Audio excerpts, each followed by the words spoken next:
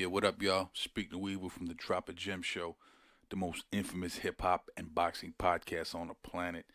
Yo, real quick, before this video drops, I just want to let y'all know we need y'all to subscribe, hit the like button, and hit the bell icon. Subscribe because you want to know what's going on with the channel and be part of the Drop a Gem family. The bell icon notifies you immediately when we have a video dropping, and we drop several a week. And also hit the like button because it increases the visibility of the show. So we thank y'all for your support. Again, hit the subscribe, like, bell icon, and we'll catch you on the next video. Peace. Very creative, man. Yeah, rest in peace again, Sean Price. But you had him dressing up as the crazy looking doctor, and you laying on the couch and all that, right? You know what I'm saying? Talk about that, because that kind of creativity in hip hop really don't exist anymore. You don't see those Redman Buster type of joints anymore, man. Talk about that. Do you think there's still a place for that in hip hop, and why do you don't think we see that in hip hop anymore? I mean, you gotta ask the people who control hip hop. That's not a question for me, because we gonna make shit all day. But I'm gonna make what I want to make. But most people gonna make what they think is gonna sell or what they think is gonna get played, and that's the people who control what plays is the people, you know what I'm saying? Those are the people who control the game. Who controls hip-hop? Who controls hip-hop? Yeah. That's a good question. Don't nobody control hip-hop. You know what I'm saying? Yeah. But fucking white America controls the hip-hop industry, though. The Jews. I'm probably going to get banned for saying that shit, but I don't know who. I'm just saying that, I mean, it is what it is, because you gotta understand, like, I'm in a privileged position of not giving a fuck.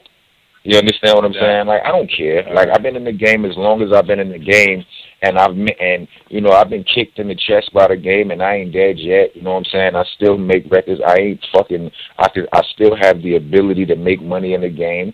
You understand what I'm saying? Like, if I don't have no money, I just feel like I need. If my money low, I feel like I need to hustle harder. It's not like I feel helpless in the situation. You understand what I'm saying? So, whatever the case may be, you know what I mean? Like, I don't really give a fuck. I mean, like, I've been in the game over 20 years, and you know what I mean? And I'm alright. You know what I'm saying? Like, I'm not in immediate threat of jail because of financial problems. You understand what I'm saying? So, whatever, you know what I'm saying? They can do, and they can block and do whatever they want. I'm gonna still do what I do anyway. You know what I'm saying? So I'm in a privileged position to not give a fuck, because most people have to. You understand what I'm saying? And then I've watched the game enough to know that really though it's tricky, in my opinion. Like, the trickiest part of the whole shit is the fact that people think that they have to be like the next nigga. Yeah, that's the greatest trick. That's the greatest trick they ever pulled off. You know what I'm saying? Like, something comes out and it's hot, and then everybody wants to do it. You understand what I'm saying? When everybody else, I mean, you know, some of you niggas might get a hit record, you know what I'm saying? But most of you niggas are not going to get longevity doing that shit.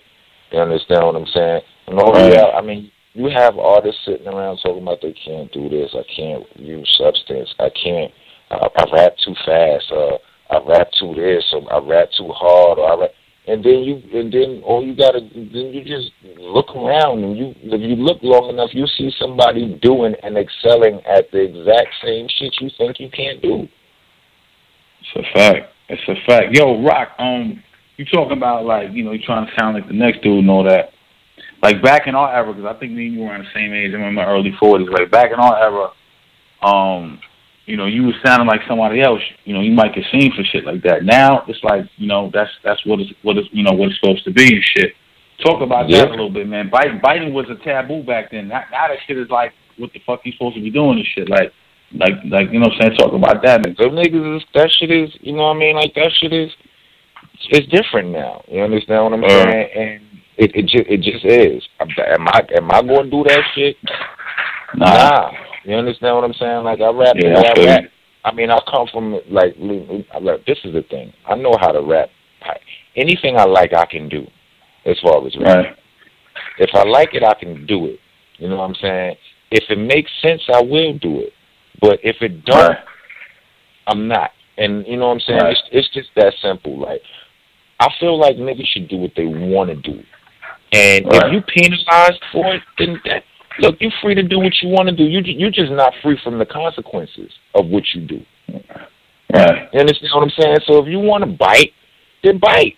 But when when people run up on you, if somebody run up on you and they hurt your feelings because of it, then your feelings just hurt. That's what it is.